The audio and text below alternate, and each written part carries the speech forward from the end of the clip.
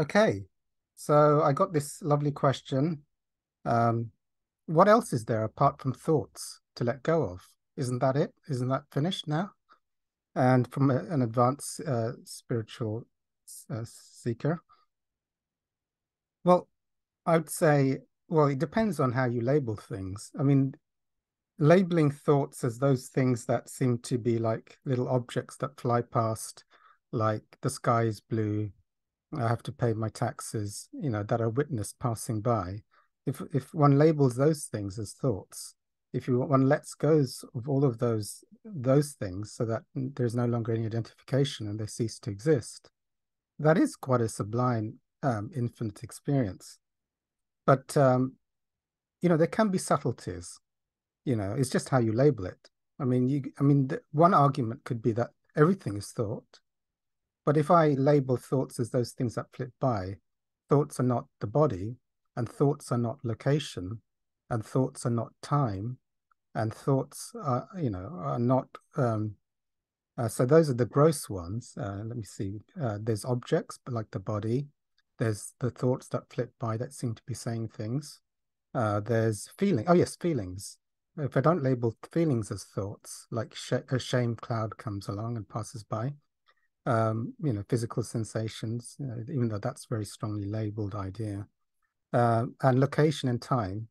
And then there's the more subtle things, if you let go of thoughts, you might get to a place of a non-local, timeless, infinite state.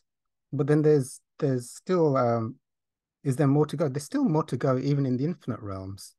As Hawkins said, there's the infinite peace, or the infinite silence, or the void, or the emptiness, which is with no thought and no form. And then there's the resolution to that, which is the infinite love and light beyond, where nothing else can exist. So there's resolutions even within the infinite, and and also there's testing. There is such thing as non-verbal testing.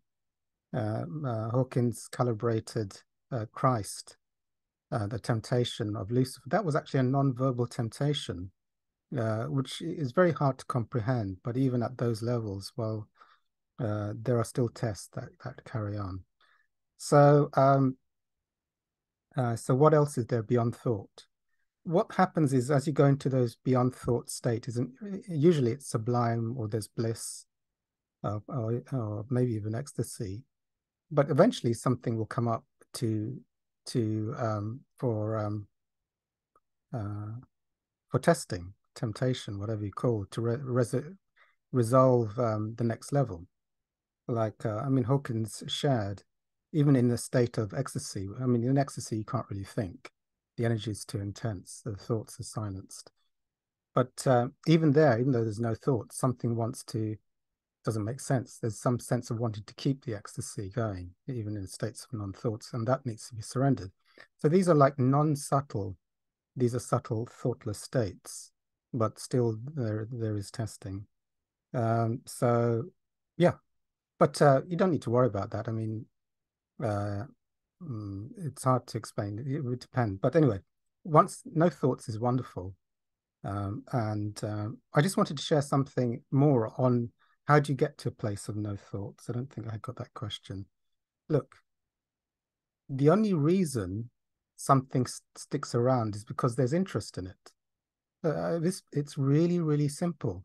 I'm going to say this. I think it's really, really simple, at least to me anyway. It's like if I'm not interested in handbags, no, that's not a good example. Let's say I'm interested in donuts. I'm interested in donuts. I'm a food addict. I go to 12-step programs for people who can't stop eating and are obsessed with food and sugar and cakes and whatnot. If I have, calling on the help of divinity, 100% willingness to let that go so it means nothing to me and I'll never go there or see that thing again. I want it to disappear into neutrality and silence. And that is my absolute intention. I'm not interested in donuts. I don't want to think about them. I don't even want to see them. I'm going to keep praying. I'm going to help other people recover from their addiction to donuts. You get to a place where you don't see donuts any longer. And even people put a plate of donuts in front of you. I was with someone actually in a cake shop. I said, let's go and sit here. And they knew or my history of, but you know, it's like I don't see the cakes, you know, and that's the thing, you know, if you want to let it go completely, it will cease to exist for you. Now, then comes the thing of thoughts. Why are thoughts still existing? Well, something in you is still interested in them. There's something in you wants to hang on to seeing them. You believe they're useful. You think you need them to survive. They're entertainment. They're familiar. Whatever it is. So if you 100% are willing to let it go, they will go. It's like, is there something in you that wants to hang on and keep? You know, it's like a TV. I shared this before. It's one of my best metaphors. I must think of a different one. If there's a TV in the corner of the room, and you go, well, I can't not look at the TV and see what's on the TV set. Yes, you can. You know, you can let go of your being interested in TV, even if the TV is on in the room, and then eventually you don't see it or hear it. You can do that. I mean, I'm sure there's something in you that knows you can do that if there's 100% willingness to forget giving it any attention or having any interest in it, even if it's on all the time. So that's just the same thing that needs to be done to thoughts. There's nothing there for me. In fact, nothing but pain. If that's the attitude, then you know, they won't continue to exist for much longer. They'll get fainter and fainter until they're more like you hardly notice them.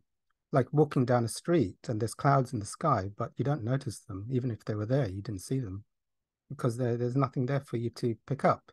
I'm just not interested in remembering or looking or paying attention to clouds in the sky. Absolutely uninteresting. Okay, so I'll stop there.